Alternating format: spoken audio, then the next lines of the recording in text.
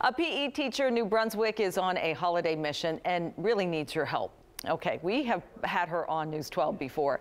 Jennifer Olowski, I hope I'm saying that right, is raising money to buy every student at Paul Robeson Community School for the Arts a present this year for the holidays.